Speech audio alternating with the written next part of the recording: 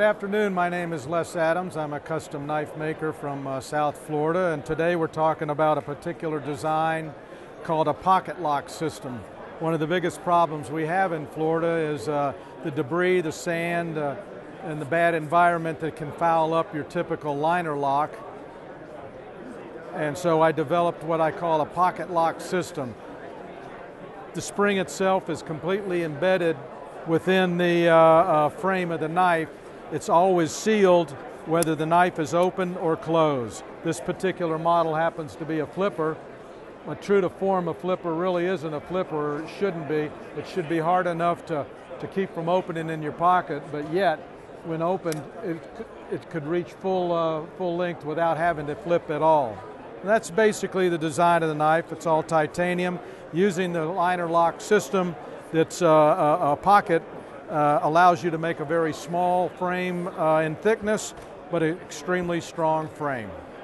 This knife is made completely in-house. No part of it is farmed out, including the heat treatment, which goes through 2 temper phases and, of course, cryo cooling, freezing. And how resistant is it to dirt and all that?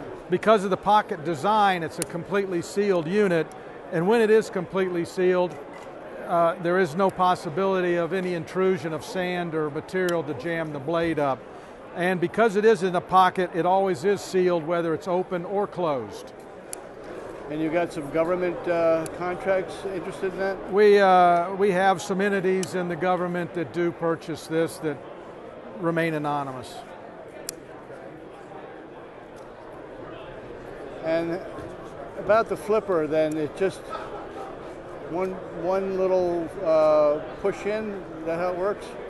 It's a ball bearing system, but it is the way the detent ball, which is a tungsten carbide detent ball, which prevents it from wearing out like the chrome balls that a lot of individuals use. What happens is the way the blade cams into the spring itself allows for adequate pressure so it doesn't accidentally open, but yet when the blade is actually broken free, it reaches full opening without any flipping movement. Somewhat like an automatic without a spring. And this particular model is a non-assisted model. So it's a modular spring and it's repairable, right? Excuse me? It's a modular spring and repairable?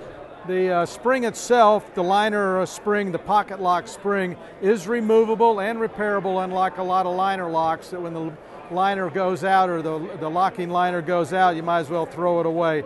This particular model, yes, if the spring was the liner or the spring was ever to go out, it can be easily replaced. I think that's about it. I think you got it covered. We do use a different type of clip. We inlay the clip inside the frame to keep it on a low profile and a thickness and a thinness. We don't have a curve up tip to the clip which catches on everything. We've learned the hard way. So now the clip goes in a straightforward motion and won't clip and snag on anything in the environment. And the handle material is? Handle material is titanium.